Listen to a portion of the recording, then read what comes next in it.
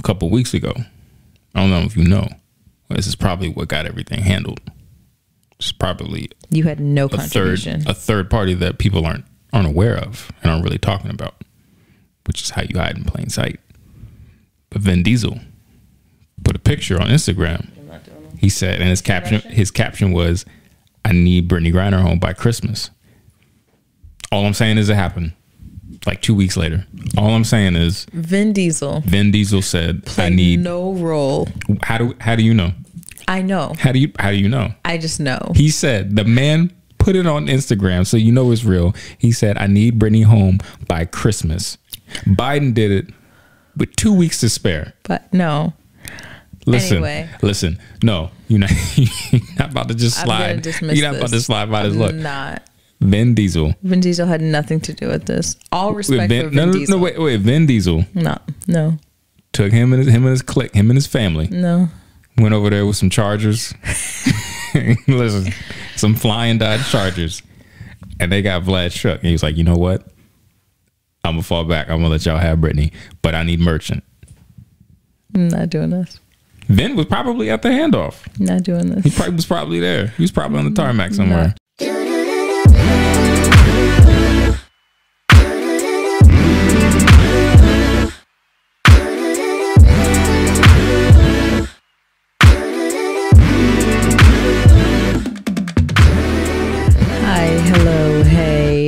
Citizens of the world, and welcome to Rushed Vibes.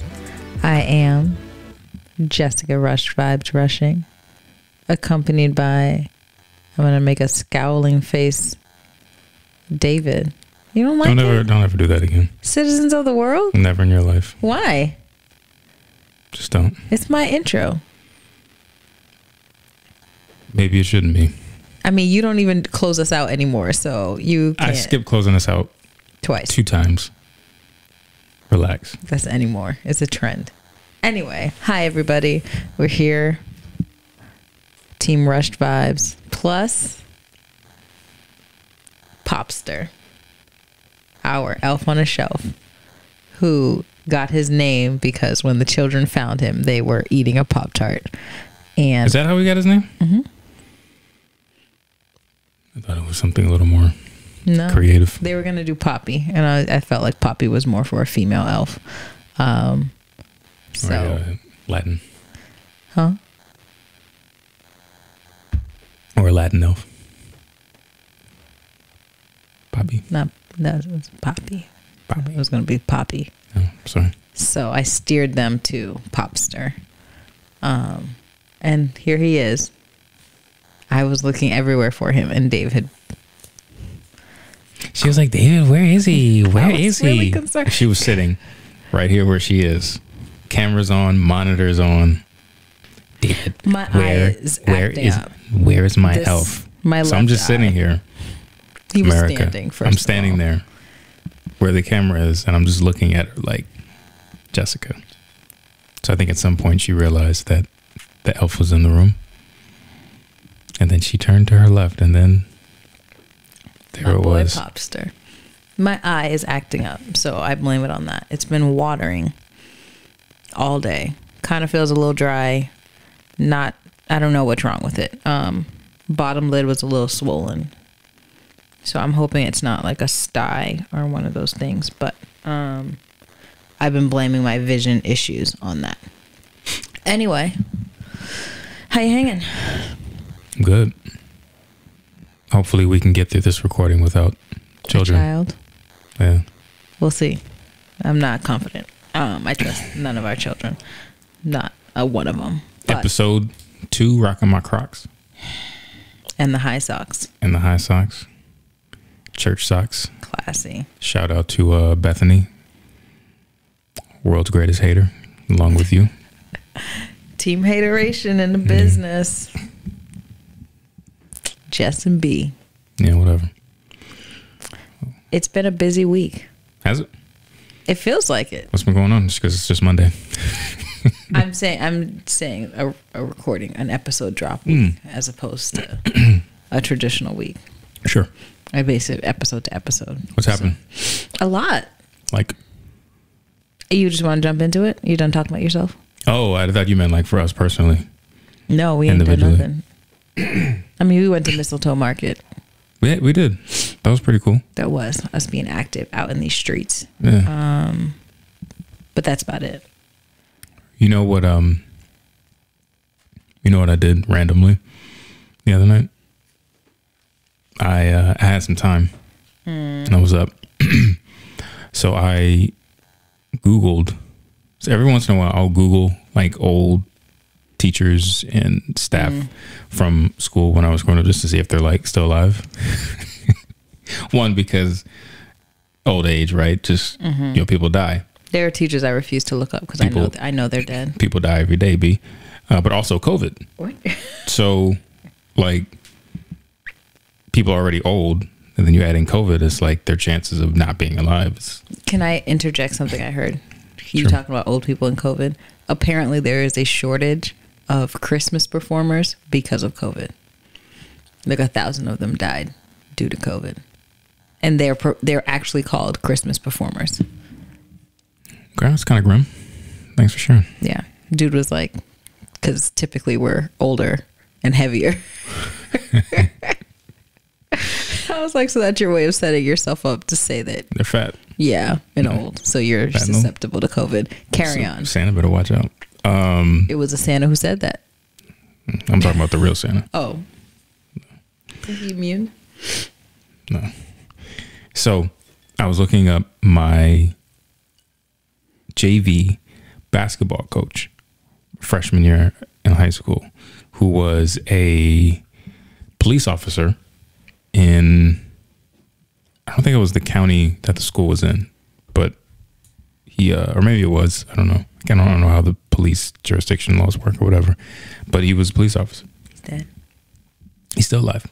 He's arrested. I think he's retired, but I think he's still working in law enforcement or security in some capacity. PI or something. But he has a son who has two sons. One, I think recently graduated, and then another one is actually like coming up and like playing basketball and stuff. So he's still involved with the game. So it was kind of cool to see. He's much grayer. I would expect that. But Did you connect or you just like? Nah, I just stalked him. Stalked him. I don't know that he would remember me. It's been. If you got to swing Yeah, maybe maybe I'm 35 now, so 20, 21, 22 years. So it's been a minute. But it's so funny because I was heavily recruited. let me wind it back. I was not heavily. I was about to say heavily recruited, but I was going to say it tongue in cheek. My 8th grade year in middle school, our team was really talented, but we were trash. Like we just played horribly. Like nobody really knows why. But our last game or our second to last game, there were a couple of local high school coaches. One is like an actual like legend who ended up a legend, like according to your county. Well, yeah, but coincidentally ended up moving down to Charlotte and was coach at Butler High School for a while. No, not Butler. Like yeah, Butler. Because Butler pointing at me like I have no. Butler was a new school, right? At one Every point, school is a new school. No, but like when we were in high school, Butler was a new school. We weren't in high school at the same time. I'm younger than you. Lord have mercy. At some point when you were in high school or around there, I was in the North Carolina high school system for 1 year. I don't know. Okay, I think Butler was a new high school. I think Philip O'Berry was the new school when I was. I think Butler was a new school at some point. So he came and took that job. But anyways, he was at the game with at me like another coach. So I played really well that game. We still lost. So I was supposed to go to Garfield, which is a school both my brothers went to and my sister in love. But all my friends were going to. Oh, I was like, who? Sarah. So all my friends went to the school in Manassas called Osborne Park. So I wanted to go to school with my friends. Of course. So I applied for the science program, got in. So I had no interest in science. Like absolutely. I just wanted to get in. I get it. So I applied, got in. That was a big thing. That was a big deal for me. Can't remember one science class I took or ever. what effect it had on me. But anyways, I got in and I would go to the open gyms and stuff. And, you know, people saw that I could hoop a little bit. So I came in with some height, a little bit of height, not a lot of height, but a little bit of height. And started a point guard, right? Got benched halfway through the first game and lost my starting spot the second game for my homeboy who actually went to middle school with me. And yeah. So my flame it went out. But anyways, so the reason why I remember him and will always be fond of him is because when we moved down to North Carolina, Mom and I went back at some point. I can't remember when. And I connected with, I guess, one of the PE teachers who I was cool with before I left. And I said, hey, I want to come back.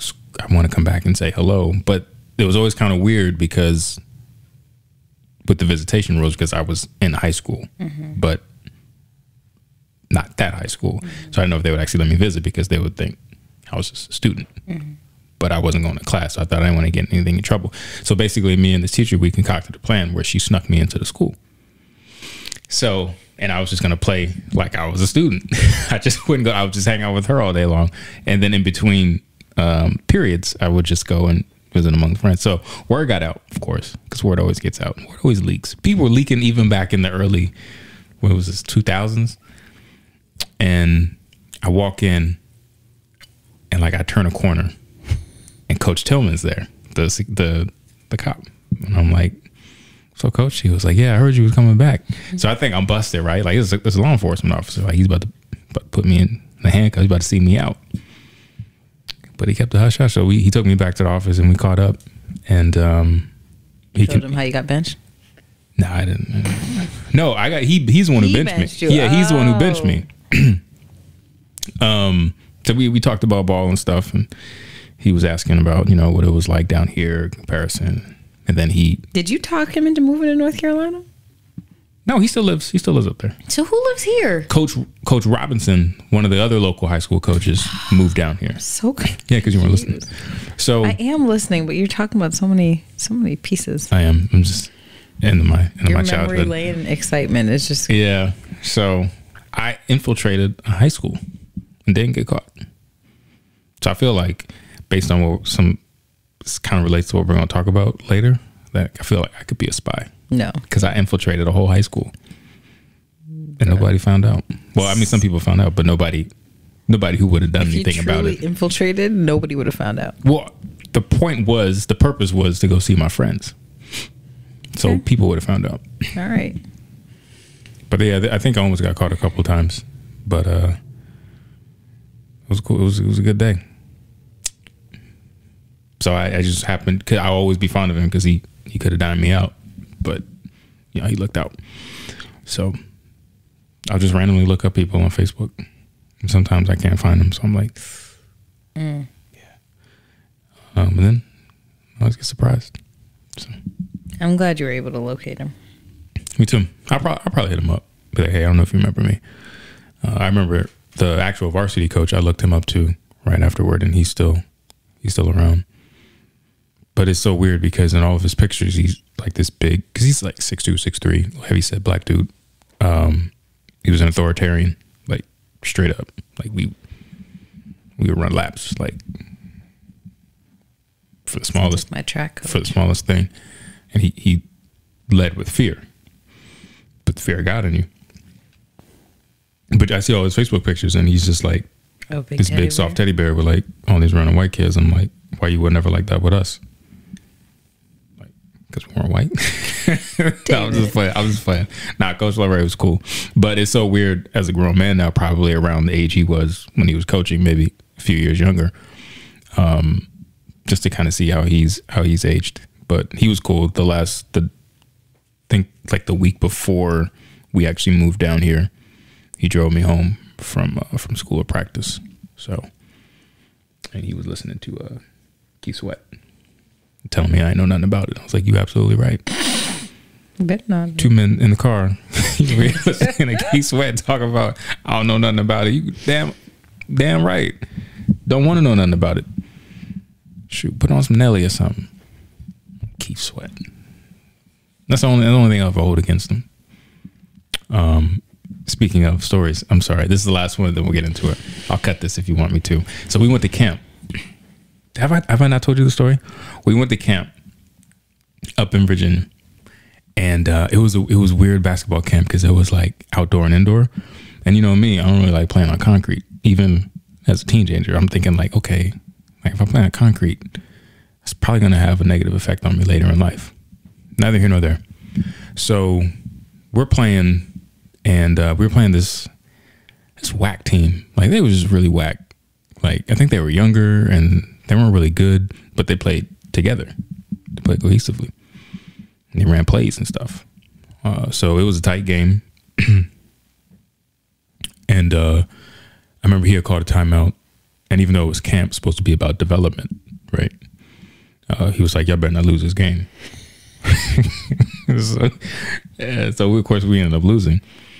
And we go back to the bench. And he's just like, you know, we were kind of talking. We were like, oh. He was like, stop. He was like, everybody stop. And he's like, look over there. And he had us look at the other team's bench. And you thought they just won like the state championship or whatever. And coach was congratulating everybody and everybody was hype and everything. And so it was a local college campus. I can't remember where it was, but we had dorms that we were staying in because it was summertime. Mm-hmm. Some of the students were there. So we were probably across campus, but it is a drivable campus. So Coach Lori said, and he had a little BMW, a little beat up BMW. I don't know what year it was. It was a sedan. He said, I'm gonna go get in my car. He's like, I'm driving back to the dorm. He said, I bet not beat y'all there. And so we were like, nah, he's playing right. Dude got in his car and he didn't do the campus speed limit. He was like hitting 40. And so we were like, God. So we take off running. And of course, there's a bunch of other games going on and like other people are watching us. And all I remember hearing as I'm sprinting across the campus, like my life depended on it, somebody was like, oh, they got to beat him back to the door. They got to beat him back to the door. I hope every other coach did the same thing after that. We made it. We beat him. I'm glad. Yeah, me too. Could have been tragic. It's cruel and unusual punishment, man. It was hot. It was already hot. Look, coaches are... Play the whole game and then you gonna make us run across campus? Coaches can be horrible. Was it at least a flat campus? Yeah, it wasn't nothing crazy.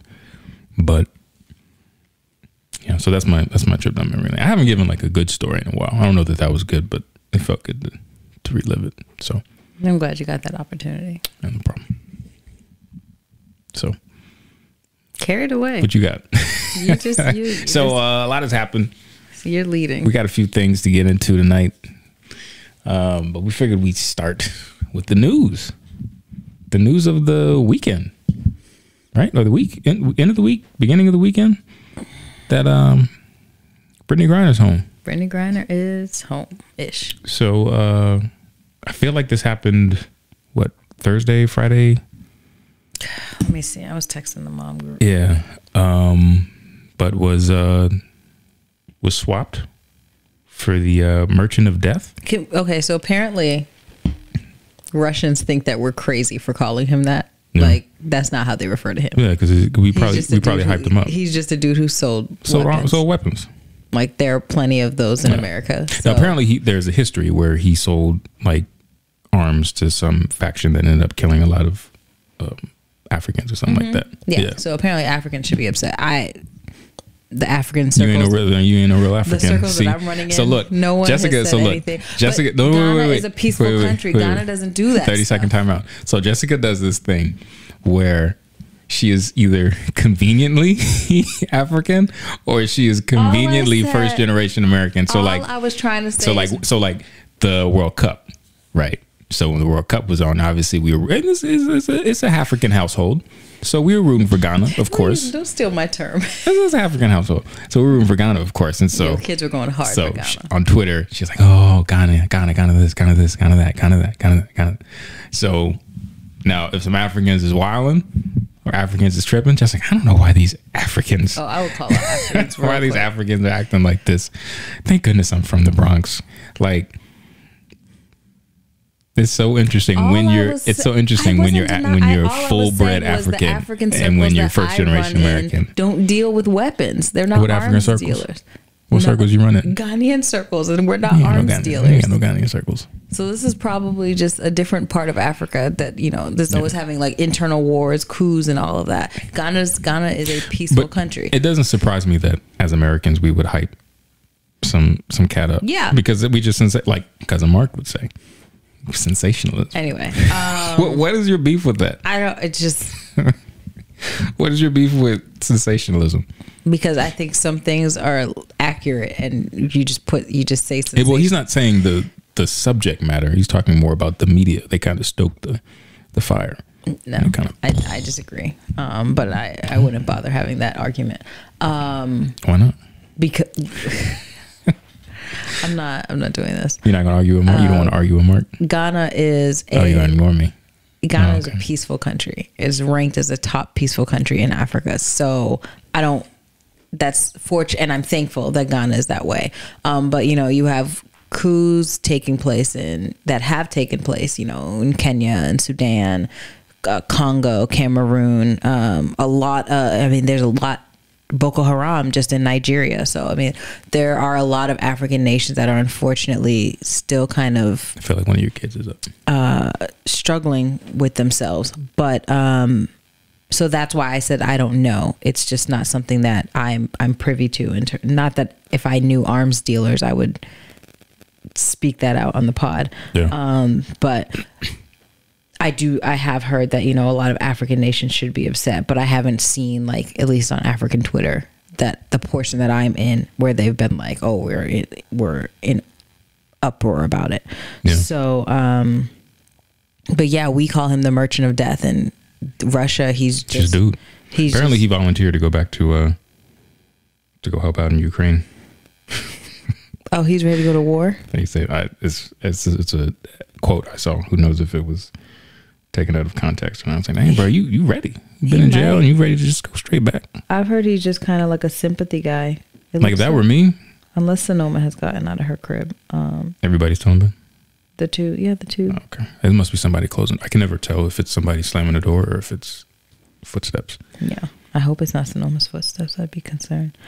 She's been swinging that leg. Yeah, that She's been trying to swing that leg. That thriller walk. Yeah, apparently we call him Merchant of Death, but he's just like a dude who pretty much came up. Like, he was poor, like a poor Russian guy, and then got into selling weapons.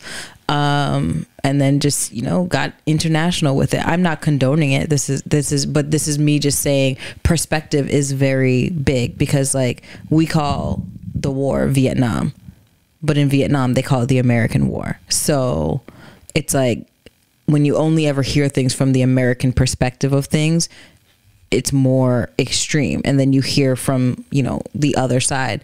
Like, it made me think, we call it the war in Afghanistan. I'm sure they call it, you know, the American war, the war against America, whatever. So, you know, he's just a guy who has sympathy. Like, I had read that there was an article when his mother-in-law was sick and like died, and they were saying like she died without getting to see him one more time. Like, that's how they talk about him. Like, he's just like this sad guy who was selling weapons, and people die every day, B. They do, and don't get to see their Merchant of Death son-in-law. So the obviously this created a bit of a firestorm. What, the Merchant of Death? Well, the whole thing that they were essentially swapped for. So I've been watching movies, right? Not like recently, but throughout my lifetime, and occasionally you'll catch a movie or a TV show where there's like a prisoner swap. And so, you know how you can never really, once you get old enough, you realize that things on TV are sensationalized. And they don't quite take place in real life, or things don't normally happen certain procedural things don't exactly happen as they're portrayed on TV for obvious reasons, you know, integrity, and can't give away exactly how certain things happen just for the sake of criminals and whatnot. But I'll be damned. There were two planes. They did the walk by. They did the walk. They did the exchange. I was like, oh my God, this is how it happens. That's how it happens. I mean, movies are based off of reality. I get it, but you never really know, because I haven't been fortunate enough to be a part of a prisoner exchange between nations, so or between countries. So I'm just like I'm sitting there watching the tape, and they have the little angle over the shoulder from behind. Like wave or something too. He did like. He gave somebody a pound. He did. Yeah. I was like, okay. You know, he had a good home cooked meal waiting for him. Whew. Like what, pierogies or something? Piroshki. What? Piroshki. What's Piroshki? That's how you say it. What are don't disrespect the Russian called food. Pierogies. No, Piroshki. What do you know about? What do you? What do I know about Piroshki? Why don't you know about it? How about that? Because they're called pierogies. How do you know we're talking about the same thing? We're probably not. So exactly. Why are you correcting me? I thought you had butchered Piroshki. What is Piroshki? It's a fine Russian dish. What do you know about Russian dishes? You see, exactly. I told you I could be a spy because I know about my Piroshki. You could not be a spy in Russia. How could I not be a spy? Because if your black ass landed in Russia, everybody would know. Nah. I'm behind in plain sight. That's that John David Washington. There's nothing discreet about you. Certain countries you cannot be a spy in. Behind in plain sight. Russia is one of those countries. Nah, I got that from what's the Denzel movie? Equalizer. You remembered it? Of course, it's a Denzel movie. Of course, I remember it. You know the whole movie? Me and Alan reference that movie very frequently in our text messages with one another. I'm so glad I don't have to see y'all's text messages. So yeah, I can start showing. I don't want to be privy to that. So yeah, he probably went home to a great meal. Brittney Griner, on the other hand, came home to her release being heavily politicized. Absolutely. There were people who found out that she not only was she brought home before other Americans, one notable American, she was brought home in a swap for a criminal called the Merchant of Death. So this sent people up in arms. Off. We left a Marine over there. We left someone who served this country over there. And we brought home a basketball player. And you know what I love? What do you love, David? I love how the press secretary was like, nah, we brought home an American. Like, what are we talking about here? They are. What are we doing? I cannot get over this country and the people, some of the people of this country, and how, you want people to be patriotic and bow before the flag or whatever symbolism towards the flag.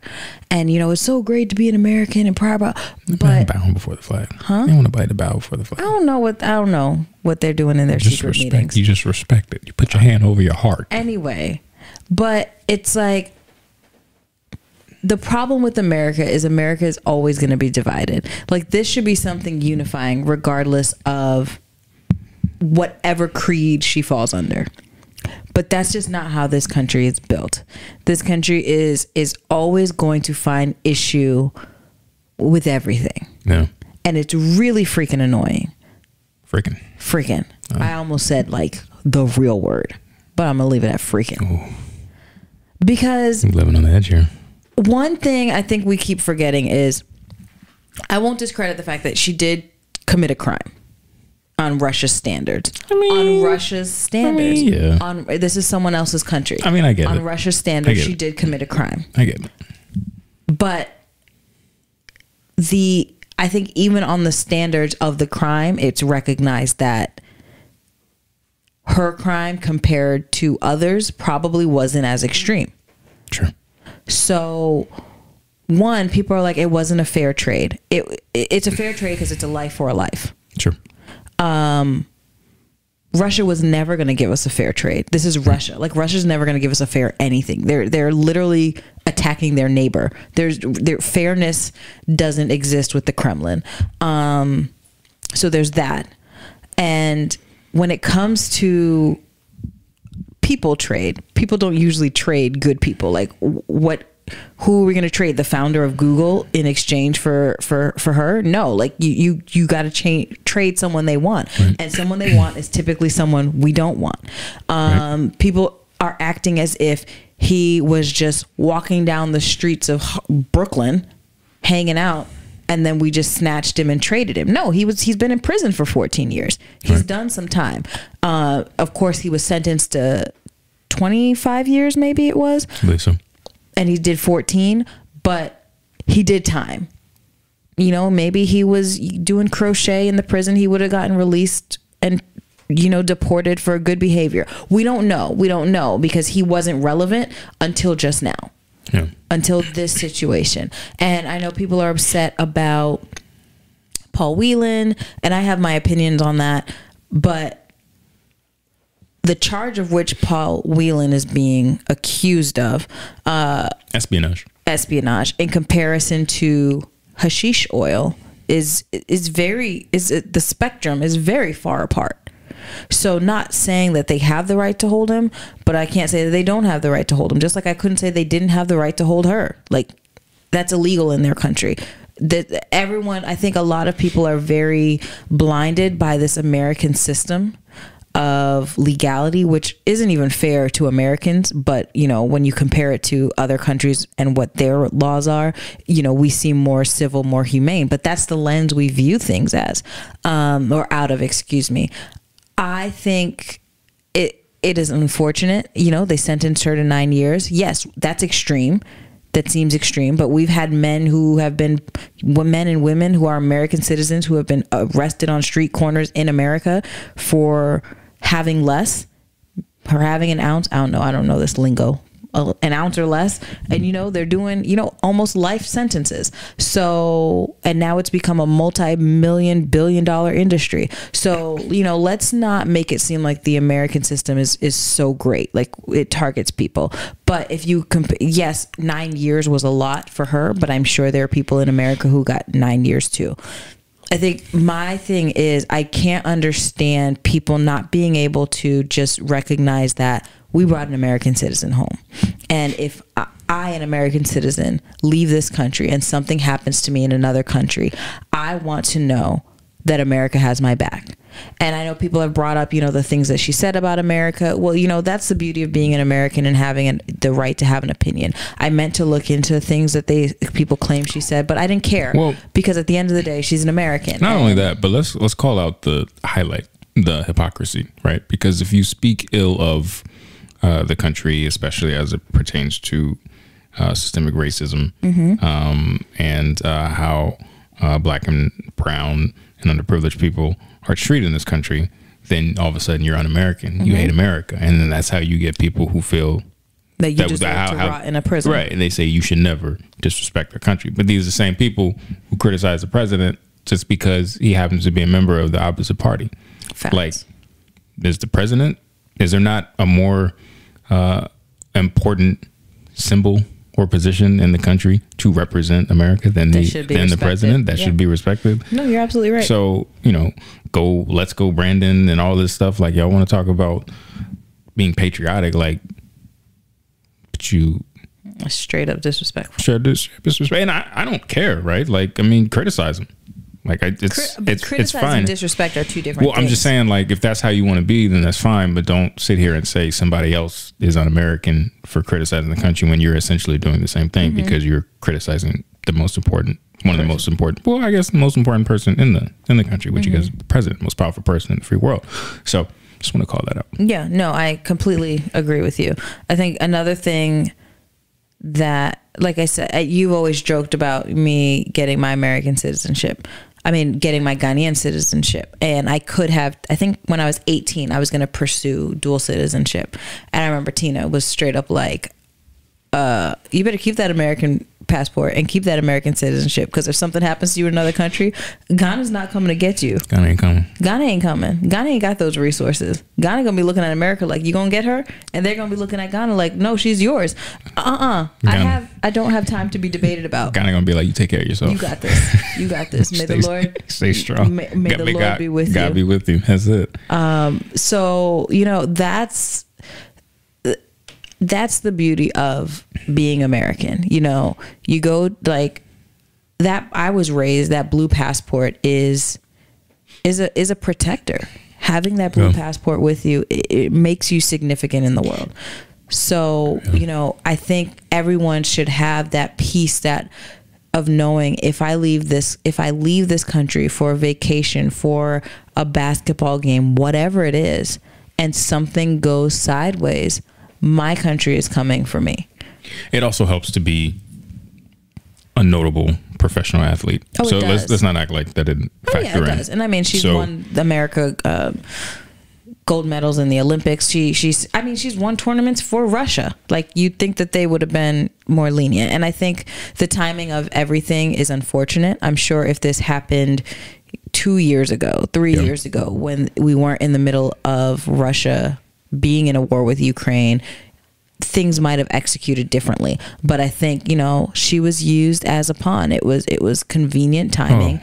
I think, I don't know that 9 years would, because people have brought up that someone else another woman, I think she was a white woman, had been arrested in Russia and maybe did 2 months or whatever, was deported, got a very light sentence. I think this was a prisoner of convenience. And, you know, they made a statement with her. And it's propaganda. That's what you do. They took advantage of an opportunity. Yeah. And it's also been posited by Waylon's family. His sister was on one of those far right. Is it Newsmax? She's far right? No, she was on the show. Was it Newsmax or something like that? I don't know this stuff. I don't know this. Yeah, man. It's like way right. And because this clip got shared in the cousins group chat, where she said there's Russia has always classified Paul differently than the other prisoners that they have, because I guess he's more valuable because of what they assume of him to be. So it's been widely reported, of course, that they were never going to do a 2-for-1 or Brittney for Brittney and Paul for the I don't even know dude's name. I'm just gonna keep calling the merchant for the merchant. Peter Dot? Dmitry, Victor, whatever. You know them Russian. Vladimir. I've always liked that name. Vlad. I really like the nickname Vlad. Yeah. So she said, yeah, they've always classified him differently. So, you know, it would as a long shot, but from everything that Russia has said since he's been, you know, captive, is that he's a high value asset, essentially. And she also said, I mean, let's not forget that this is Russia. So they probably knew that trading Brittney for the merchant would cause some political uproar. And like, I mean, this is the same entity, Russia, that meddled in an election, and then was huge with misinformation on the web leading up to that election. So tell you, man, Vladimir be playing chess.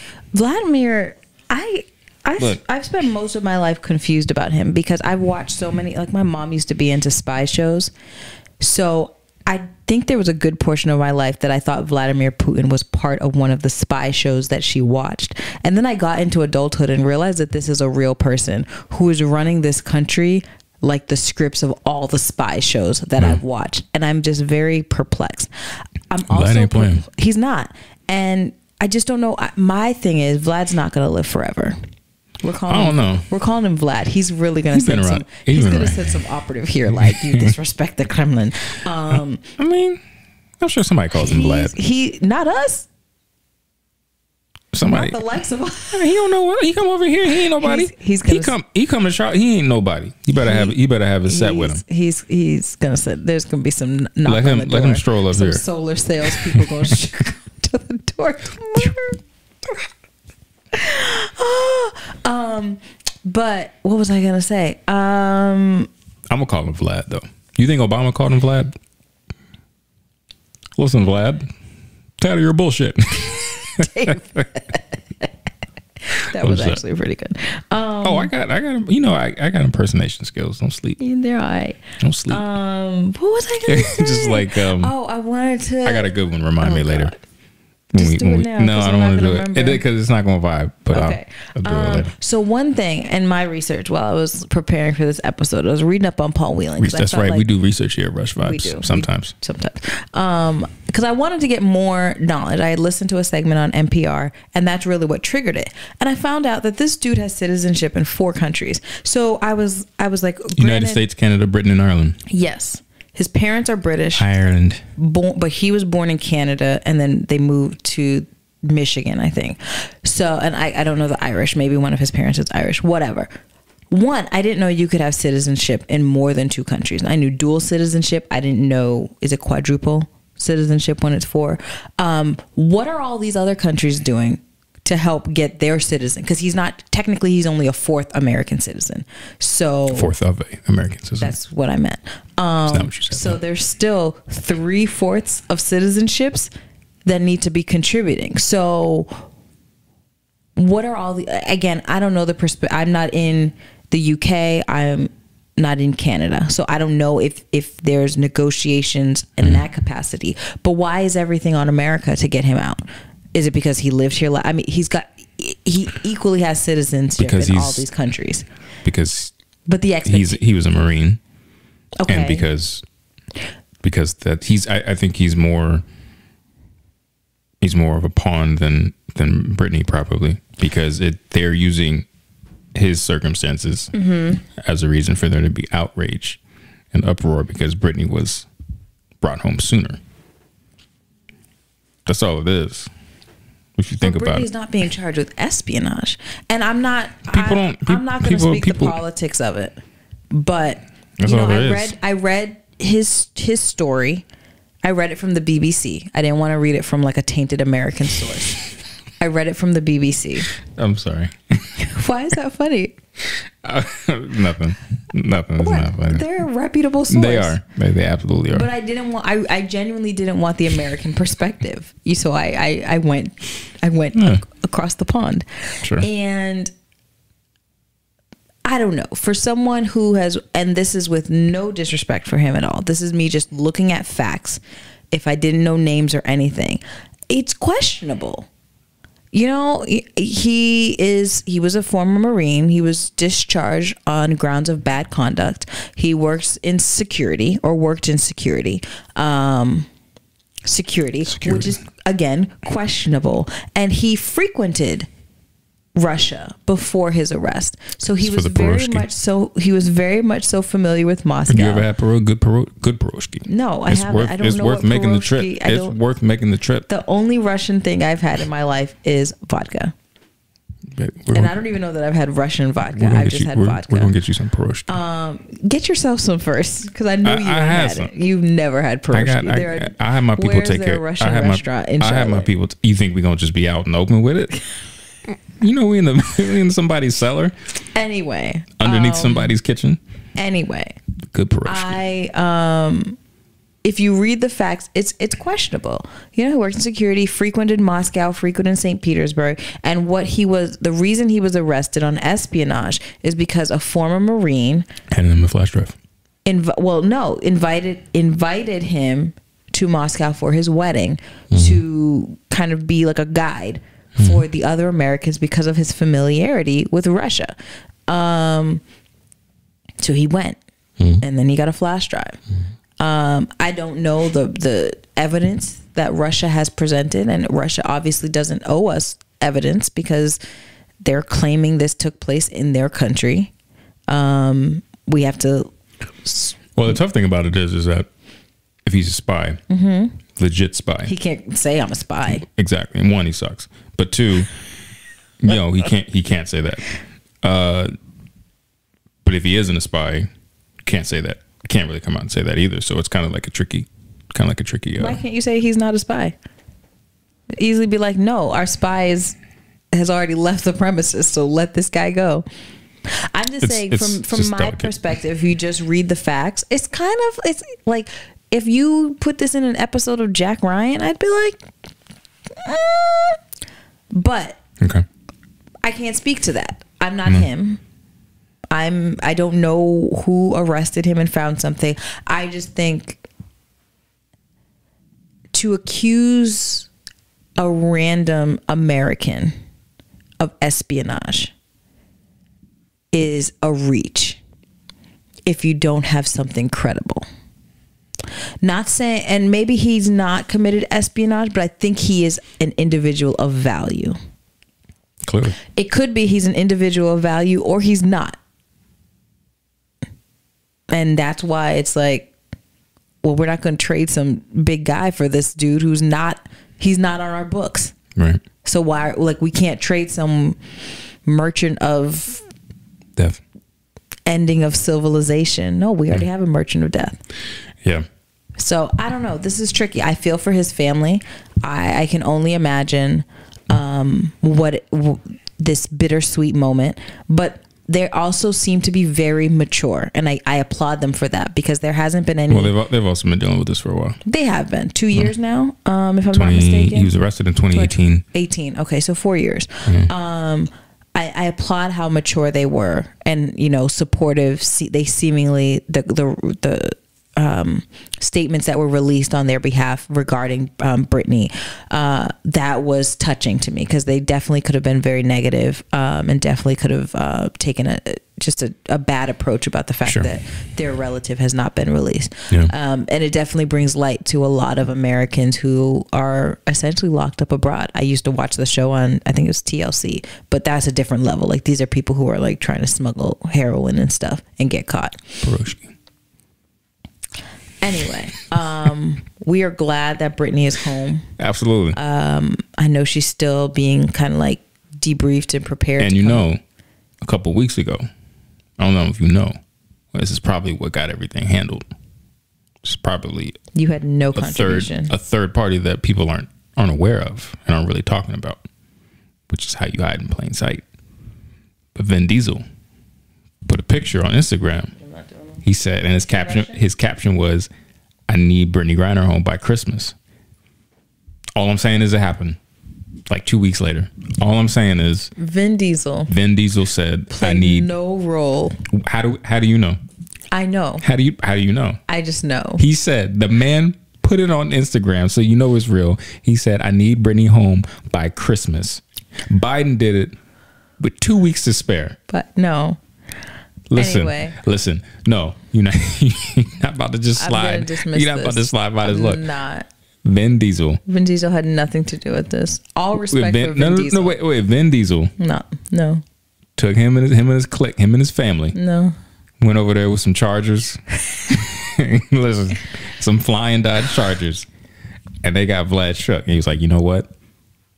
I'm gonna fall back. I'm gonna let y'all have Brittney, but I need merchant." I'm not doing this. Vin was probably at the handoff. Not doing this. He was probably there. He was probably on the tarmac somewhere. Not doing this. Listen, all I'm saying is go check the date he posted it. None of this is relevant. And it happened it happened within like a week. I'm just saying. No. We are happy Brittney is home. Thanks to Vin Diesel. No, because Dennis Rodman couldn't do, like, there are people who have you heard anything. Rodman said he could get it back, and we heard from him since. That was another thing. Paul Whelan was taken into Russian custody during the Trump administration. Yeah, Trump said I wasn't going to bring him back. But now Trump is talking about him like... Well, he's talking about him to say that he was able to withstand the pressure, unlike Biden, because he said I wouldn't have traded him like 100 times or 100 years or something like that because of what? Punk it. He said it on Truth Social. He said I could have got him out like years ago, but they wanted. No, but all these people like with their clout and my connections with Putin and being peed on in hotels, but that's alleged. Okay, show the man some respect. No. If there's like a handful of American presidents that will never get my respect, and he is among them. The single term, twice impeached. Okay, Sonny. Let's assume that, because I know it's been, depending upon who you talk to, the Steele dossier has been pretty much debunked, right? But let's just, let's step into an alternate universe, step into the multiverse for a second. Let's assume that there's an alternate reality where like 40% of it is true. That he got peed on? Not only that, Obama has to be living rent free in that man's head for him to like have women pee like on a bed where Obama and the Obama stayed, and like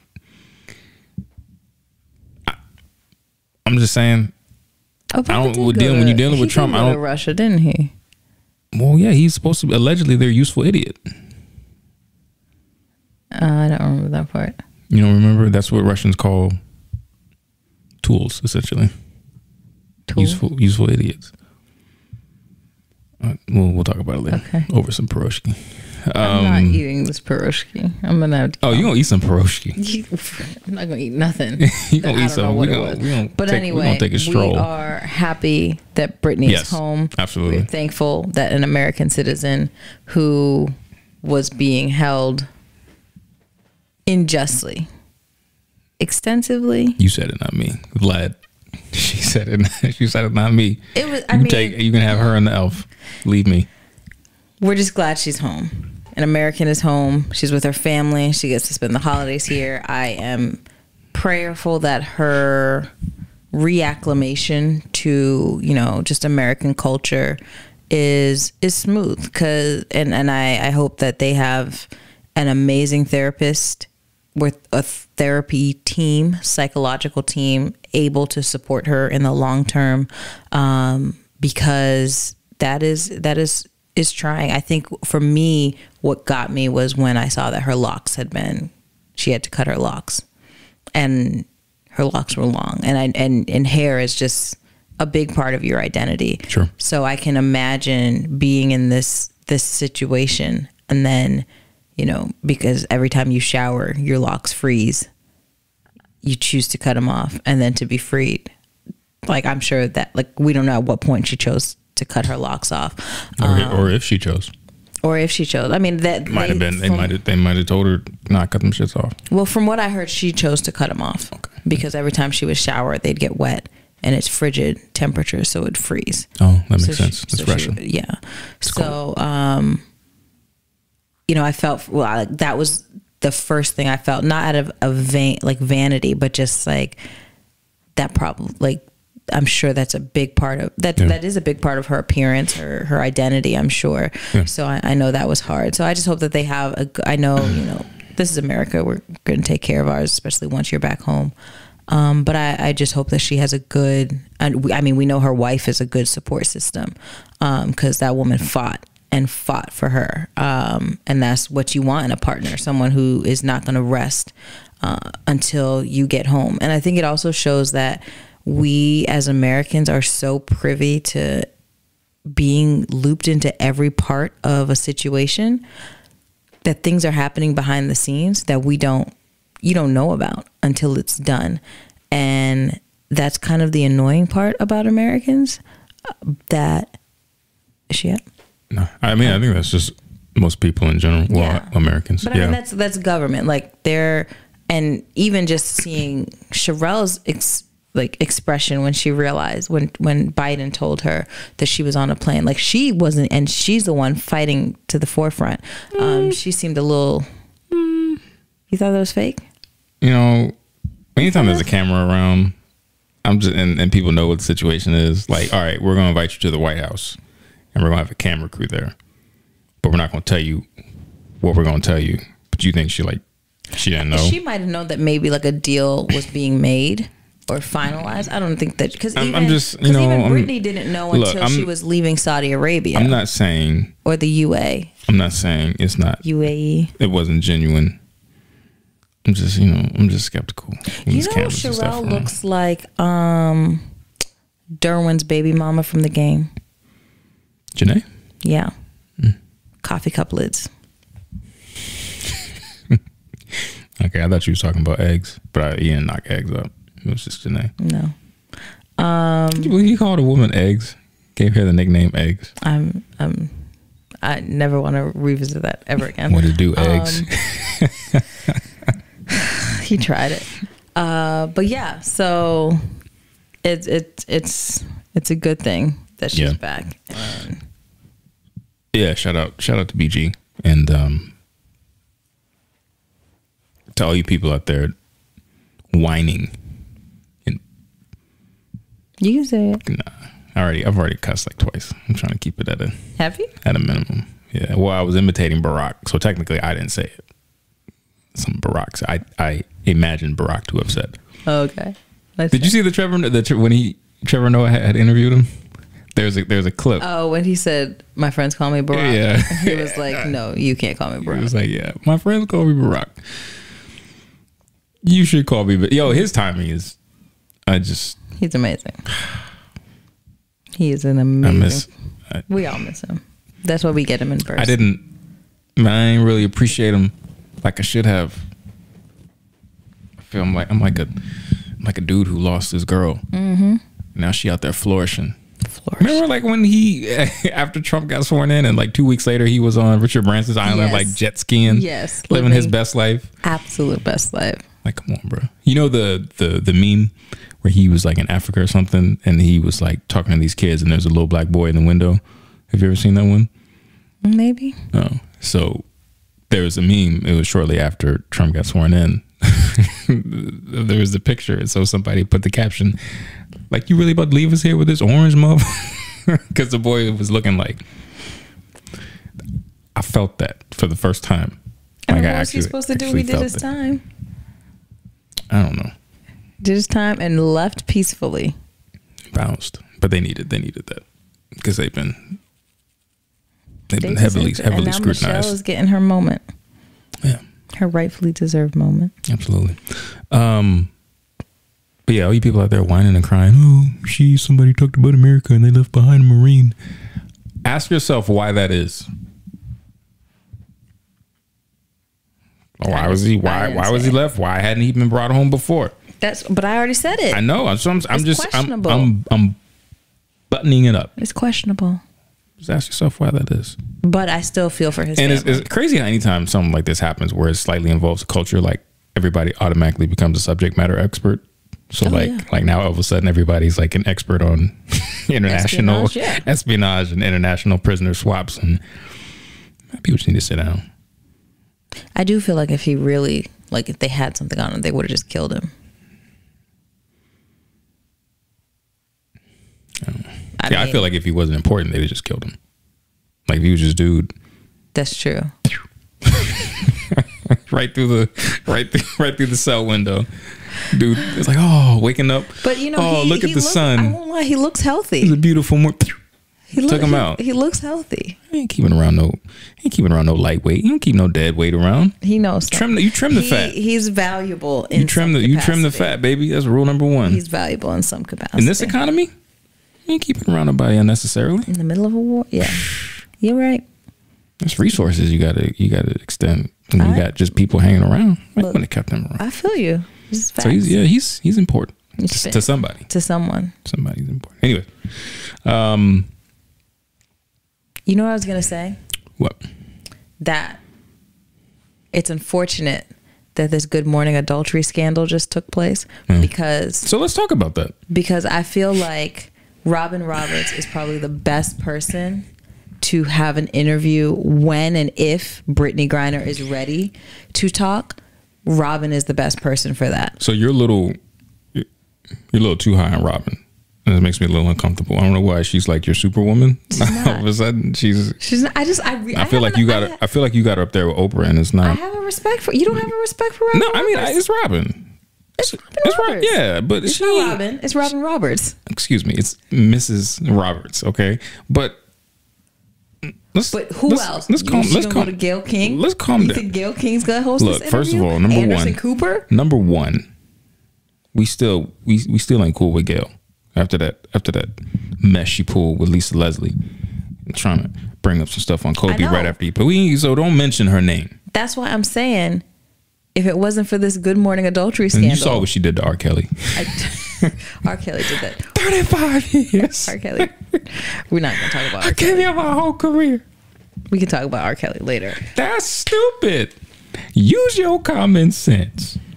Anyway. I think Robin Roberts would have been perfect for this dude special. This dude dropped an album. We're not segueing to him yet. I'm not ready to talk about this.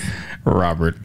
So I'm very upset about that because I'm like, y'all, this would have been a perfect ABC primetime special by Robin Roberts. Sure, whatever. I'm not that high on Robert. I called her Robert. Say that 4 times. I respect Robin Roberts, Are you obviously, sure? for what she's done. She's a pioneer. Is she? Absolutely. So then why don't you appreciate her? I'm just not that. I mean, she's cool, but she doesn't do it for me. I've never ran to the TV to turn it on for Robin Roberts. I don't run to the TV. I've done it for Oprah.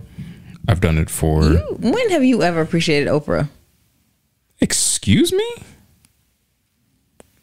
I spoke English. The big O? Nah, ain't nobody ever called her that. That's Oscar Robinson. Nah, I got love for Oprah. Oh. Mad love and respect. Did your mom watch Oprah? Mom's never really done the talk show thing. I didn't take her as that type. That's why I was like, you don't have. She don't really do that. That's why I figured you didn't have a relationship with Oprah, because my mom watched Oprah. I watched Oprah with my mom. That's great. You get a car, I watch that live. Yeah, I got love for Oprah. I do for Oprah, Whoopi. Whoop is GOAT. Yeah. There are people who there are women. I guess Oprah could do the interview. Business. I guess Oprah could Absolutely. do the interview. If anybody should do it, it should be Oprah. But Robin Roberts. if it wasn't for this scandal, ABC should be the prime network to get it. You know who Brittney should give her first interview to? Some up and coming or sort of a new media based platform. Like Rush Vibes? Sure. That person. I wasn't. I thought that's where you were going. No, I mean, I'd love that, but I don't know that we make it past a lot of the noise. There's a lot of noise out there. Mm-hmm. But you gotta, we're not consistently in the algorithm yet. That would algorize us. But yeah. No, I was. So let's talk about your what you call them? Good Morning Adultery. No, imitation. What you call dude? So I No. What did you call him? I called imitation. Said, what I said, crab? We're not here for imitation crab. Imitation crab. Bring back TJ Holmes. That's because that's because people have referred to him as the replacement of TJ Holmes. Because he is. He's not. He was hired with ABC 2 weeks prior. Because they knew. No, they did not know the scandal was going to drop. ABC knew. No, they knew about what was. You think ABC just now finding out about? I think they found out everybody's draws that TJ been running up in. I think they've been found out about when the Daily Beast dropped it. They've been new. They did not know. So DeMarco Morgan is a graduate of DeMarco. Oh, okay. DeMarco. You know his name. He is a graduate of Jackson State University, which is also in the news recently. Of course. He is a member of Kappa Alpha Psi fraternity. Okay. Incorporated. You a little too familiar with his stats, okay? I don't know where you. He's also gay, so you can. Okay. He better down. be. I was hoping that was next.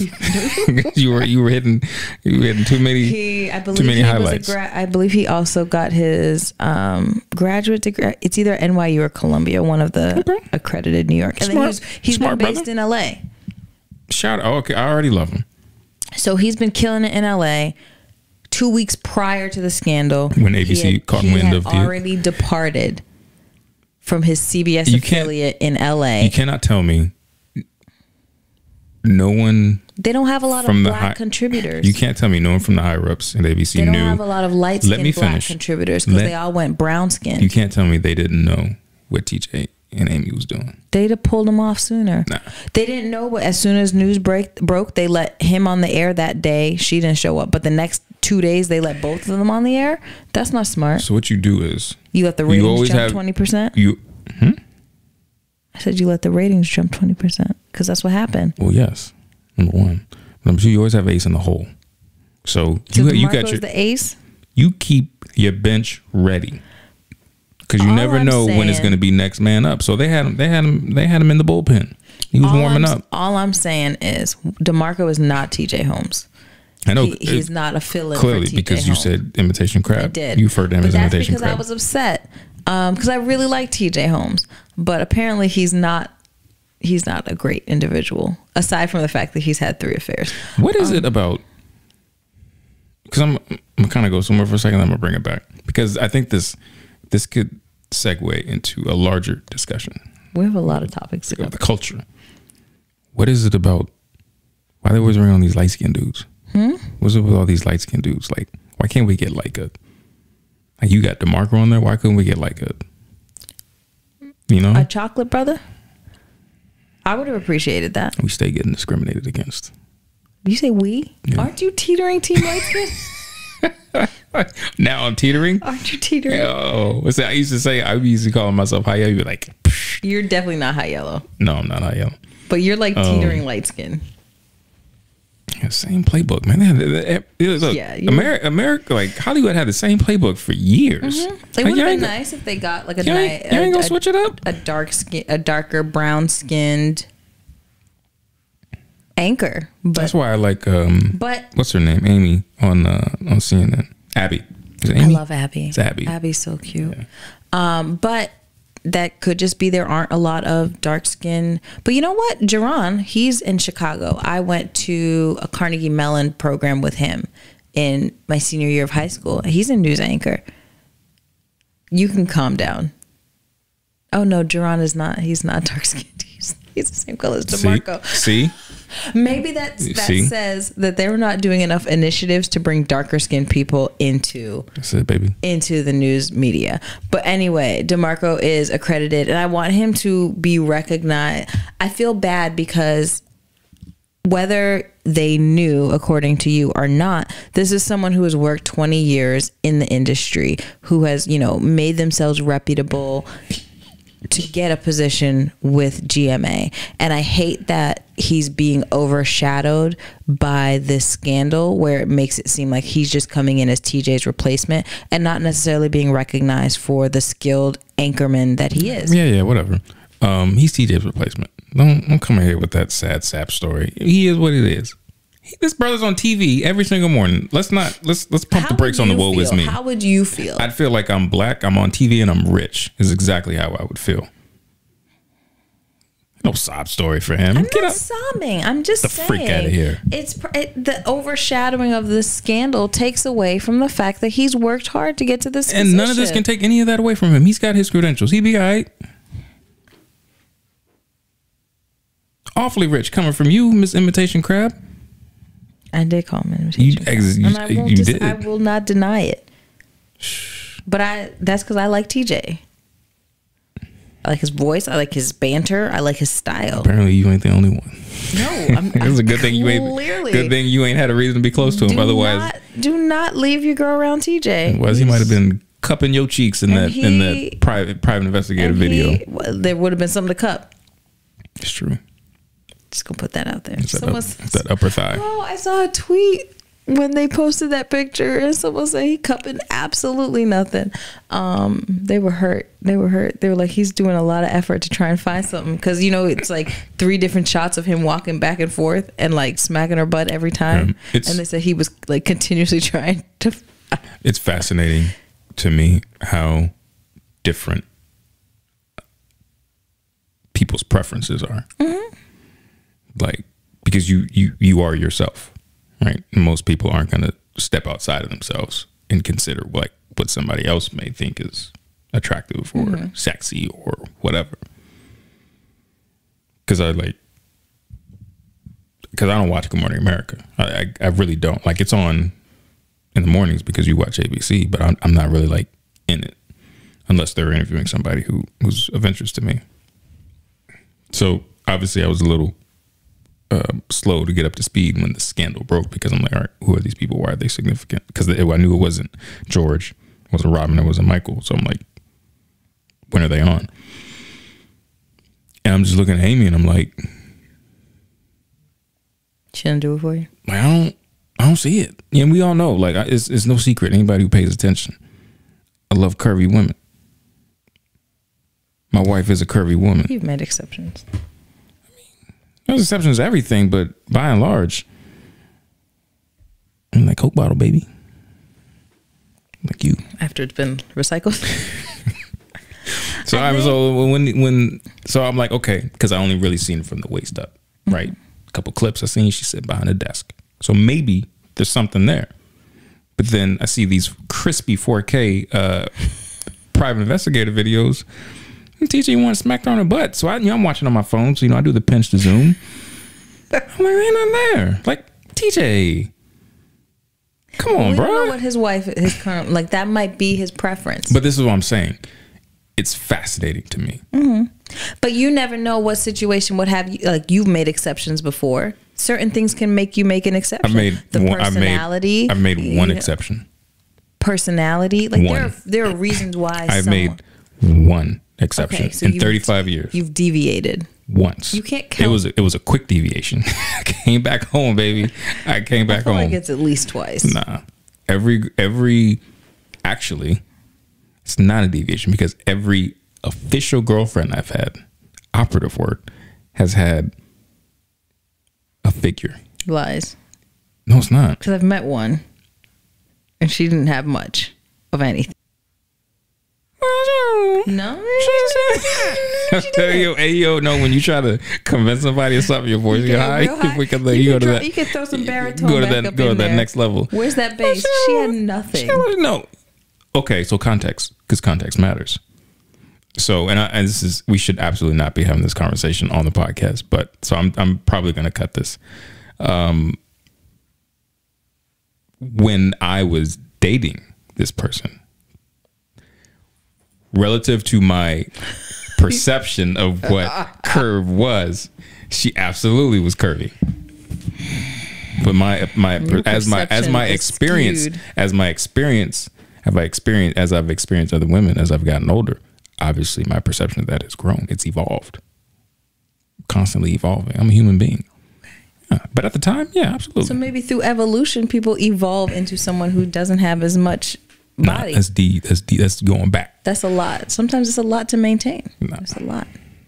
Maybe it's worth it. God gave you that. Don't be ungrateful. All I'm saying is, like these things happen, sometimes you can't control the person that it happens with. Well, it's and that's kind of what I was going to try to get to. Like maybe it is true love. Mm-hmm.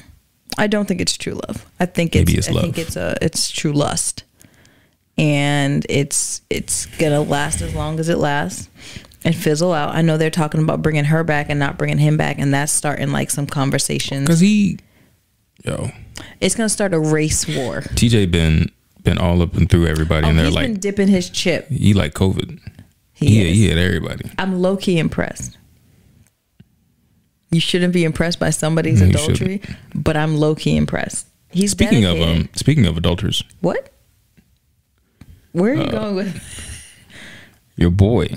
Oh God, my man, Derrick Jaxn is back in the social media news. I still know nothing about him before his scandal, and I really don't even remember. Yeah, and apparently he's been doing what he does for like years. He's like an OG influencer apparently, but he announced via his Instagram that he and his wife had gotten divorced. But I heard he only did that because he got busted in Miami with another woman. So as I'm setting the table here, I'm sorry, my bad. Do you need napkins?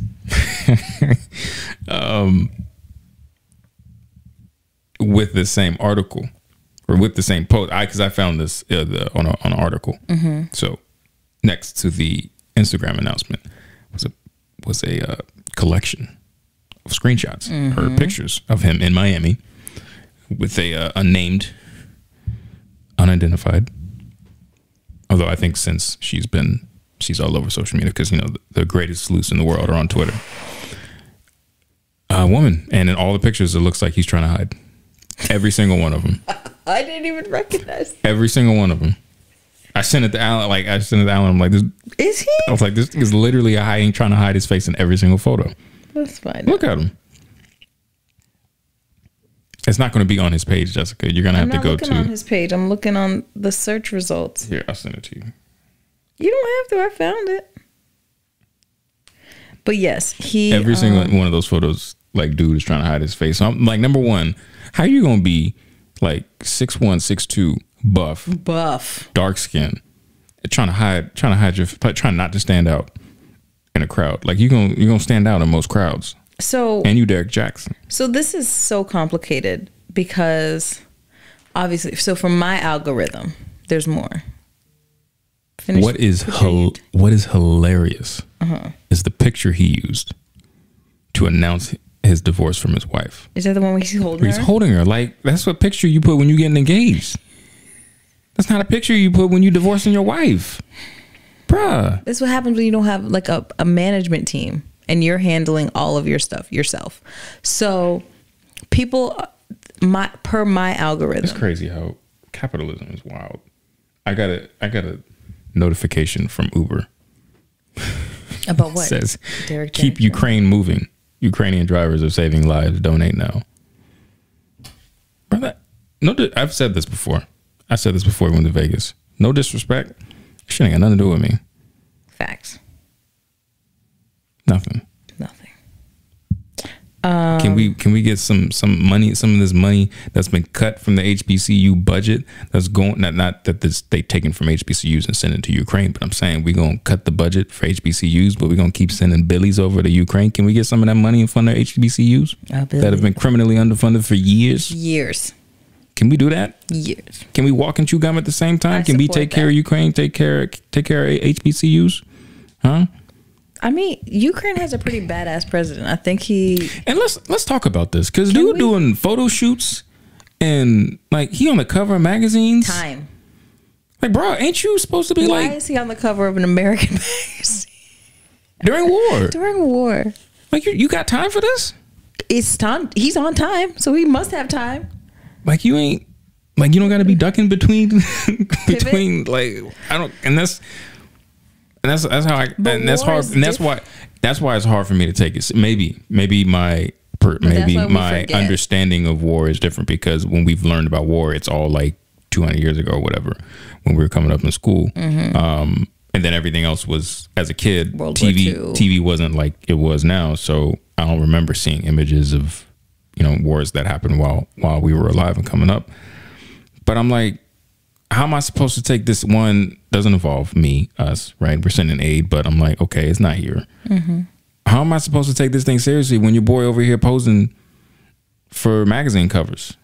Like, I mean, it was nice photos. It was. They did shout out to the photographer and the editor, but that's modern day war. You want me to take this seriously? Modern day war involves photo shoots and all of that stuff. But there was a moment, I think I had like a month where I completely forgot that we were, and I heard something and people were like, yeah, we're still at war with Ukraine. I was like, no, we aren't. They are still at war. Oh yeah, we're not at war. We're here, minding our own business, getting our citizens. We're not at war with nobody. Getting our citizens out of jail. Damn business. You made like 2 pivots, and I can't even go back. I did. Derrick Jaxn. But you went somewhere else. Oh, how he was holding the engagement picture. Engagement picture. So there have been 2. Per my algorithm, there have been 2 calls to action regarding all of this. So first, I was scrolling and came across this video where old girl, I guess it was before he announced the divorce, where she essentially like... In the pool? She wasn't in the pool. Oh, okay. She was cursing people. Oh, yeah. You saw that? I saw it. I didn't realize that was her. That was her. And I was like, oh, this is some African style. Like the bloodline is there. She was like, you will become widows and your kids will become vagabonds. I was like, wow, this is some serious. Definitely sounds like some of Jesus' teachings. Absolutely. Exactly what he would want us to do with our New Testament wrapped up in there. So I was like, wow, she went really hard just to end up being embarrassed. Because she did all of that, essentially like saying, get my name out your mouth. And then he used their, engagement photo shoot photos to announce that they were getting divorced after photos surfaced of he and his new girlfriend. Well, what's crazy is there have been other theories that have surfaced online, and that she used to dress. That's where I was going next. Okay, go. No, you got it. Please go. No, you okay. So that she used to dress not like scandalous or nothing, but where she would show her teetering provocative. She was not. I don't even know if it was teetering. She would just show her body. Yeah, she would wear clothes that would show her body, but were still modest. I would think the photos I saw, but that she looked like a baddie, like she had baddie potential. But I've only ever seen her. You said it. I didn't. I've only ever seen her in like the craze. You said it. I didn't. So I will agree. So, but when she met Derrick, because I guess they're a Christian couple, which is irony in and of itself. But anyways, that he had influence over how she dressed. So now she had to dress extremely conservatively. But then he ended up leaving her. For someone who doesn't dress conservatively. Because per my algorithm, men like Derrick, a lot of men will... No. Because I'm not going where you think I'm going. So I owe you, not an apology, but I owe you a commitment. So obviously we talked about this theory.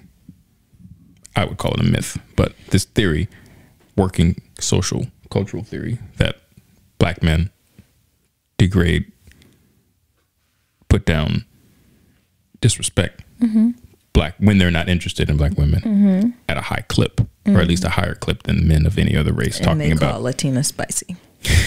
Call Latina spicy. I'm not all the way there yet.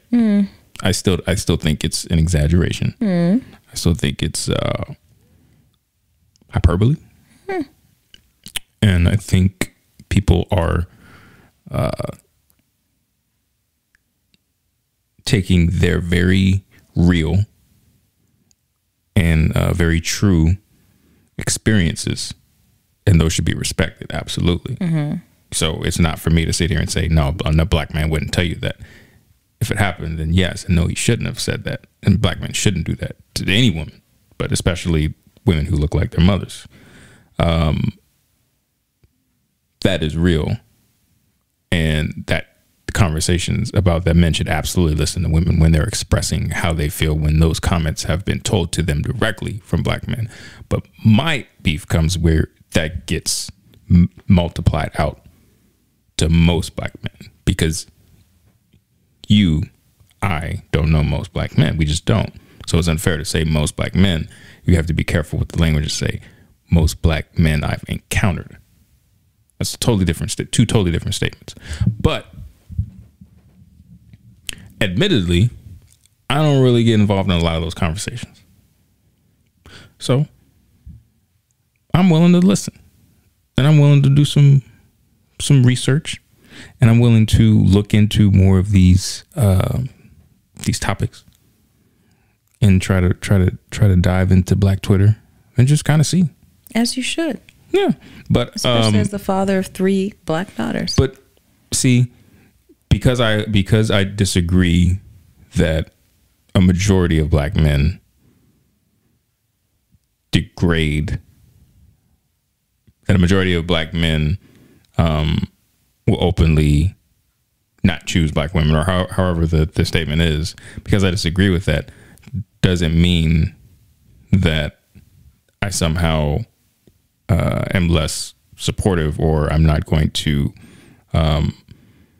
give my daughters the space to express their feelings as it relates to that matter, if it's something that they end up being involved with. It doesn't mean that I'm any less sensitive. Are you sure? Because you didn't really allow your wife to. I said, are you sure? Because you didn't really allow your wife the space to. Yes, I did. No, I was not attacking. And this is why, because you said I didn't understand what you were saying. And this always happens with us, because I feel like there's a conflation happening where if I don't agree, I don't understand. And that's not, one, always true. One. And number 2, that's not fair, because what are we even doing this for? Because that's normally what happens when it's you telling me something from your point of view, or an opinion, or a stance.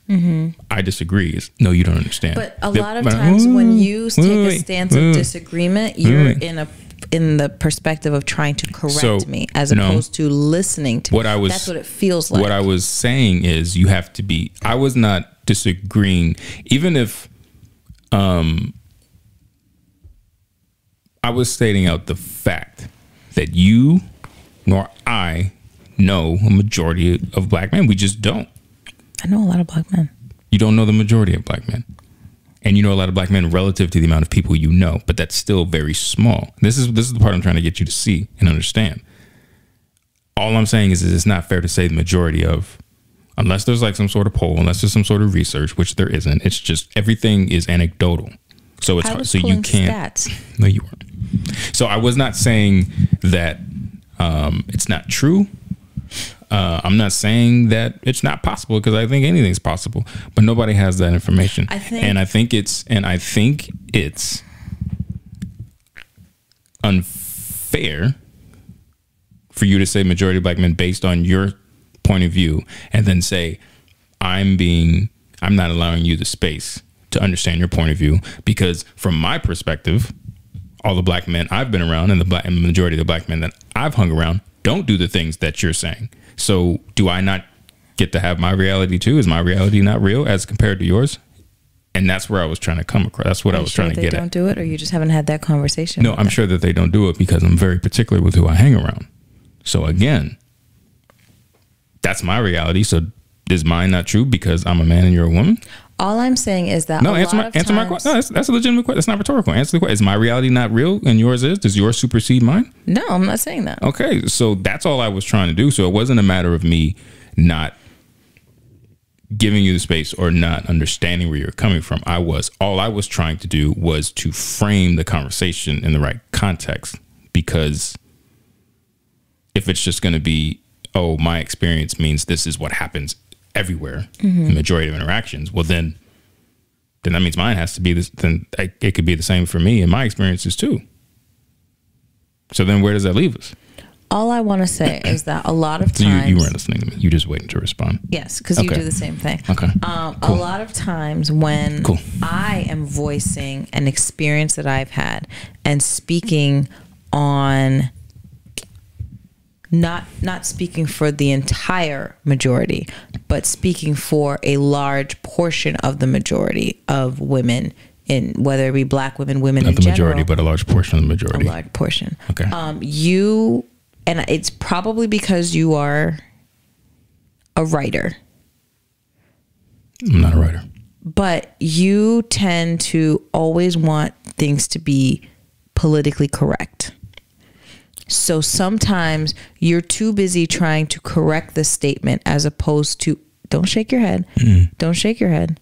Don't say, because I'm not having to finish saying. You're already doing it. You're literally doing what I'm telling you. You're too busy trying to correct what is incorrect in the statement instead of listening. Because sometimes someone can say something and it's not necessarily the linear thing they say that the true message is. Sometimes it's digging deeper. And I think a lot of times for people who are very grammatical, who are good with grammar and punctuation and all of that, when they're listening to people speak, they're hearing the flaws of where they are, like how you say, you can't blanket this, you can't blanket that. But okay, yes, in the blanket statement, which may not be correct to say, there's a message, there's a greater message within that I'm trying to get you to understand. And that greater message is, I've encountered situations where I have been standing at a bar, minding my business, talking to my girls, and a black man has walked up to me and said, I don't really even rock with black chicks, but you all right. Sir, I'm drinking my drink, minding my business. I have not solicited you. I have not made eye contact with you. Yeah. Why did you come to me with this negativity? So that's what I think. No, that's what I'm trying to get you to hear. Yes, that's not what you said. I see your point that you shouldn't blanket, but I said a lot. And you know, this is a word, the world of 7 billion people. What's that meaning? So if I say a lot of people, I could mean 100 people. I could mean 1,000. I could mean 10,000, 10 million. But you also said majority. A majority. When out of 7 billion, a majority can be 100, 6 billion, whatever. What I was simply saying is that there is a large population of black men who go out of their way to verbalize their preference while diminishing, insulting, putting down the ones they don't preference. Based off which what? Isn't necessary. Based off of statistics. Who's statistics? Black women like myself who have encountered these black men who find it necessary to let us know that we are not their type. So what I think you don't understand is No, what I don't understand. It's what you're not understanding. I said think. So you may or may not. As you just explained, what you just described to me was it was an individual. It's been individuals. I gave you one example. You gave me an individual experience that you had. That is an example of things that you've experienced a number of times, and that other women have expressed that they've experienced a number of times. But it's far different than the statement that you and a lot of other black women routinely make, and that this thing happened to me. This thing happened to me a number of times. So therefore, this always happens to all black women on behalf of all black men. That is where your argument. That is where your argument went. But what you just described to me was far more eloquent, far more pointed than last week, and that's all I was trying to say. Because believe it or not, there's a difference between this is my experience and the majority of those are two totally different arguments. And because we're on a microphone, right? And while our audience may not be huge, who knows who sees this at some point? And if you are on camera speaking and say all black men or majority of black men do this and that can be kind of dangerous. Because I hope that that's not your belief. But if it is, then fine, that's yours to have. But if it's not, saying that instead of saying, man, I've had these experiences, so this leads me to think, or my experience has been the majority of black men that I've encountered, I've had these negative experiences with. I just feel like that's not fair to say, because you haven't had a run-in with majority of all black men out there. And people, for some reason, seem to take people on Twitter and somehow they represent society. And that's not true. It's just Twitter. There's like 250 million users on Twitter. Like, that's it. And all of them, or majority of them, aren't black men. So why are we using Kanye West as an example? Why are we taking random handles on Twitter and using these as our examples to represent the majority of black men when that's not the case? Why are we using dumb dudes at the bar who say something completely out of pocket, completely disrespectful, completely unnecessary, and saying that, using this to frame our opinion of how the majority of black men treat black women or speak on black women? I just don't think it's fair. But I can understand how you get there, because it's an emotional thing. It's got to be. I'm emotional sitting here listening to it because it's the first time I've heard it, and I don't appreciate that, because you know how I feel about you. I would hope. You're my wife. I get up. I still ask you. You still ain't giving me the address for, old buddy who said the whole "I gotta lift weights to pick you up" in high school thing. Because when I go to Worcester, I'm looking him up.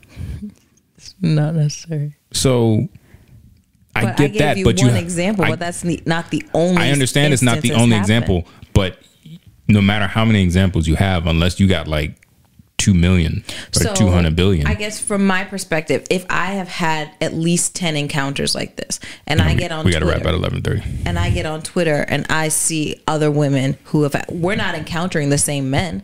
No. Chick in San Diego, chick in LA, chick in Seattle. Like, we're not encountering the same men. So that is a lot. It's easy to read these threads and be like, wow, that's probably a lot of black men. It's probably like 100 dudes. That's still a lot of black. That's still a lot of men. But that's not the majority. Okay. So for use that example, I'll say I see guys on Twitter who say, "Man, I don't know what black men they're hanging around. I don't do that. My boys don't do that." And then we would say, "Where are your boys at?" I'm just saying.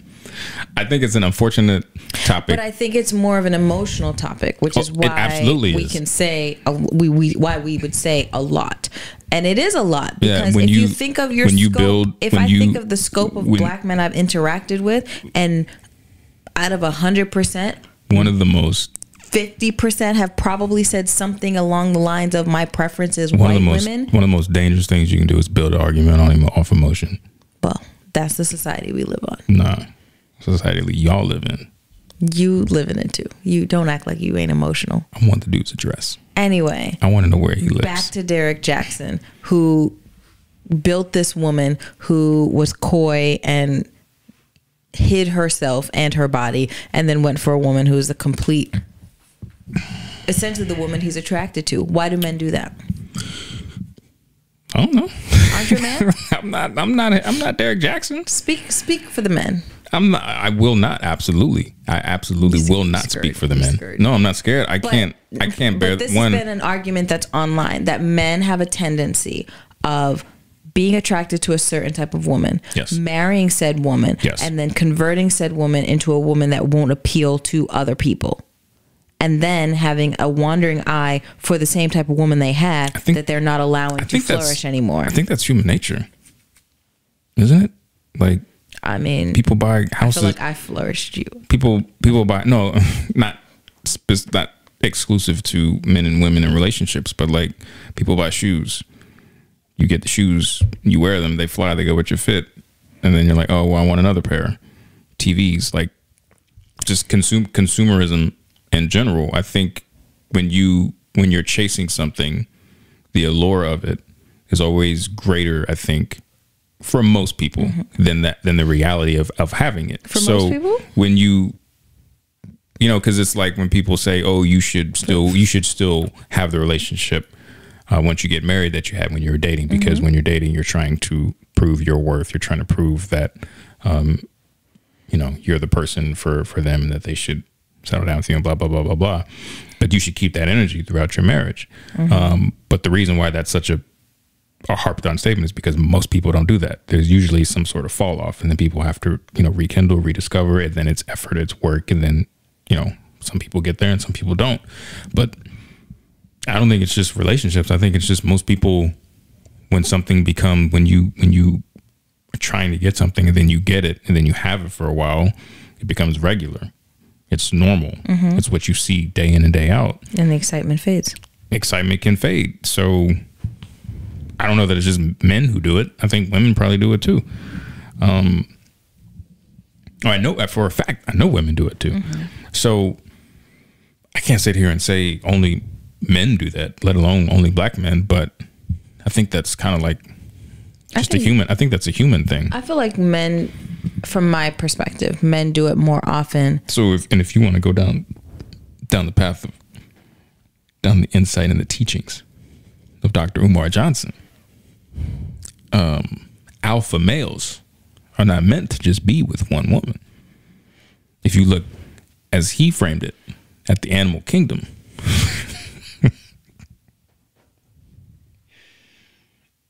I'm just saying, that's what Dr. Umar taught me. I'm trying to not say it.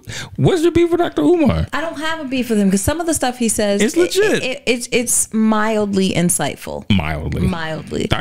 And then some of the stuff he says is extreme. Like he said something that was circulating today, talking about, if a black woman wants a man that's an alpha male, she should go to Africa and get an alpha male from there, and he might not require her to work, but she's gonna have to respect him because they demand respect. And I was like, I was like, sir, please, because number one, don't disrespect Dr. Umar on this platform. Don't act like you are a hotep. Okay. Have you seen my Twitter profile? Yes, I have. And I need you to change it. I've meant to, and I just never did. It's been like a year. It has been. So it'll be a year in February. It's this. First of all, this misconception of African men being like super alpha male and that African women are docile. And no, that's freaking ridiculous. Every family unit I have been a part of, I have witnessed, it is the women who are the dominant ones in the family. It is the matriarch that holds the family down. And a lot of cultures like to give this perception that women are just so, submissive and docile, and maybe that it's American women that we talk and we talk back and all of that. No. I used to hear my grandma snap back, my paternal grandma, like not disrespectfully, but she was the one who was talking. My grandfather was very much so. He was quiet. He was reserved. Like he was a man of few words. When he did speak, he commanded the attention because people were like, oh, he's saying something. Right. But it's my grandmother, who, my only living grandparent now, who she was a talker.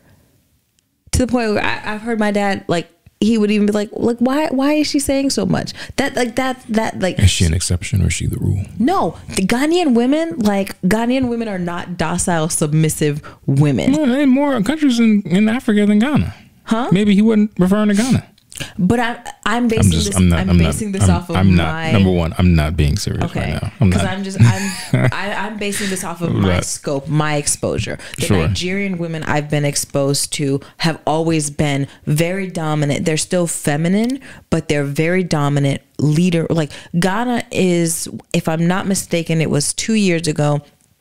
Ghana had the most female-owned businesses in the world.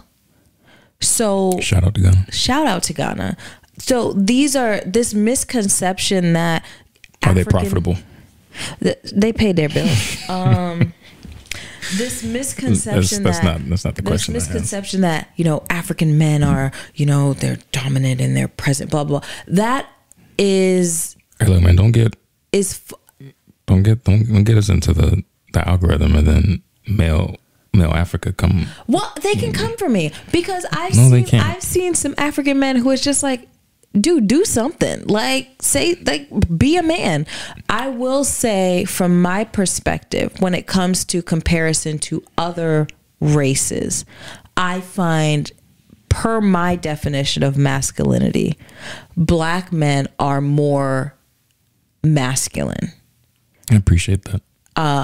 Black men command more. I appreciate that. I'm glad you do. Black men have a more commanding presence. You know why? Because you married to one.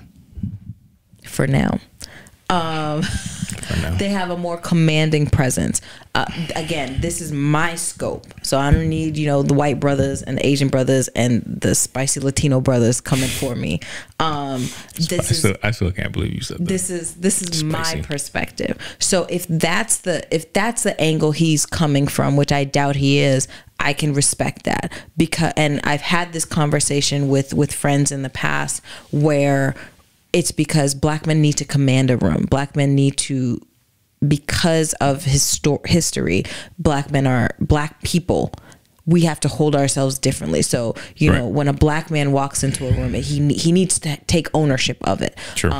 So that's the respect and appreciation I have for a black man that I don't see in other races. Like, white guy walks into a room, it's like, white guy walked into a room. Black man walks into a room, I'm probably like, okay, like, look, for the most part, his stature, the way he enters is engaging without using words. If that's what Umar means, okay. But this concept of, you're going to be a stay-at-home wife and raise children and you're not going to talk back and you're not going to be opinionated, that's BS. And I need this misconception to stop. One thing I think we should,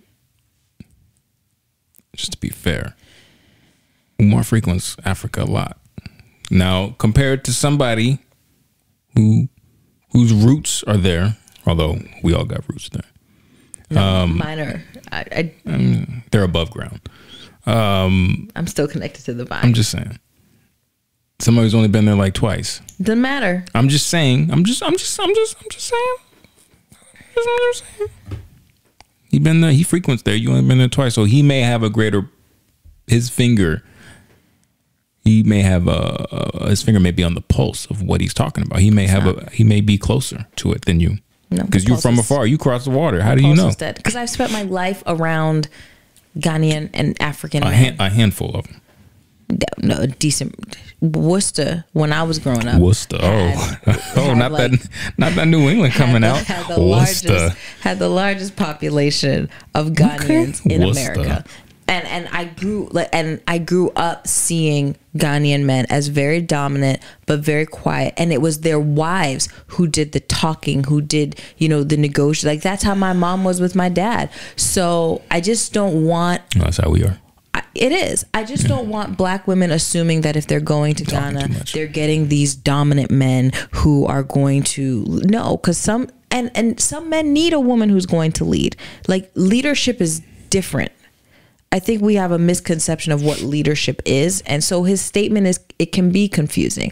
Like, I haven't heard this, so I can't speak to it. I'll have to find it and share it with you. But finish your thought. So I just don't want women to, one, if they're desiring to go and get an African man, I don't want them to be deterred because they think this is the type of man they're going to get. But that I also don't want them thinking this is also the type of man I'm going to get. Sure. So it's twofold. Yeah. But, you know, African men are great. Not my personal preference. I didn't marry an African man. I always knew I was never going to marry an African man because I didn't like African men.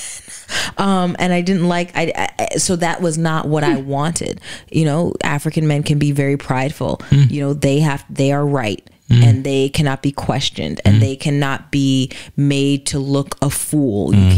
You can't put certain types of African men, you can't put them in situations where where you're making them seem like they're stupid or they're foolish or they don't understand. I didn't want to always have to be mindful of what I say or how I say it. So I that's just not me. Not saying that there wouldn't have been an African man out there who could have aligned with me, but from from what I was exposed to, that's just not what I wanted. Respect. We got off on a tangent, but to circle back into Button, I think we can agree Derrick Jaxn's trash. Yes, but I don't understand like what he does. Apparently he cheats. I knew that. Yeah. But like in terms of why I'm gonna take it back. I don't know that it's fair to say he's trash because I don't know him. So not really fair. He gives off trash vibes. But even just looking at him.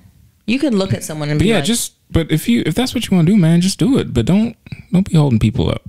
But he's still giving relationship advice. That's what he does. That's his claim to fame. What kind of relationship advice does he give? He might be. I don't subscribe. So this makes me wonder: do you have to be in a successful relationship to give good relationship advice? I feel like that's a topic for another conversation because we got to wrap. No, we got to wrap because you made plans. No, we got to wrap because we're at an hour and 46 minutes. Okay, we've done 2 I'm already 30 minutes past the time that I was supposed to stop. Okay, an hour actually. First so watch your tone. So don't Look, you are not Umar. This is not Africa. I'll talk you. What you will not do. I will do it. Sit here and try to disrespectful. You ain't gonna do nothing about my disrespect. Not on camera, no. Frankly, I think you appreciate a disrespectful woman. No, I don't. Anyway, because my mother was not disrespectful. But to wrap up. You see me still to wrap up. And in 2 months when she watches this episode. Raphael Warnock. Georgia, she's caught up. She commented on the one from last week. Really? Because she probably just skipped all the other ones. She probably did. Georgia, you came through. Raphael Warnock won. Georgia, you came through. But conservatives But before you continue, the fact that 1.2 million Georgians voted for the football player from Georgia, y'all need to be concerned with yourself. It's beyond me. So there's conservatives are kind of in shambles around this, as they should be. So there was masquerading fools, because we know kind of toward the end of the campaign, Christian Walker, Herschel's son, came out and all the tea. It was like the Boston Tea Party all over again. But it was so funny because he's very outspoken, and one of his viral clips is, I guess I've never actually seen the entire video, but I've only seen the clip where he was going in on black men, or would be black men Democratic voters, where he was basically saying there's no fathers in the home. Which is actually his reality. His father wasn't in the home. So I saw somebody put on Twitter, he was like, oh, this must be where the whole fathers in the home. Fathers, father your children. He's like, I guess that's where it came from, because Papa Herschel wasn't around. He wasn't. So I think Christian was projecting a little bit. But yeah, he definitely has some hurt, and I feel for him. And in all seriousness, right? I can't imagine as a son what that would be like to know, and for your dad to be Herschel Walker, who in his prime, a significant at his height is a Georgia. I mean, he's still a Georgia legend. Is he? Yeah, the University of Georgia. He's a Heisman winner. I think. I mean, does he still hold that after making a fool? Like, did he get a degree? Because then we need to check their accreditation. Well, like dude said in the clip, he said Herschel Walker played football when the helmets was soft.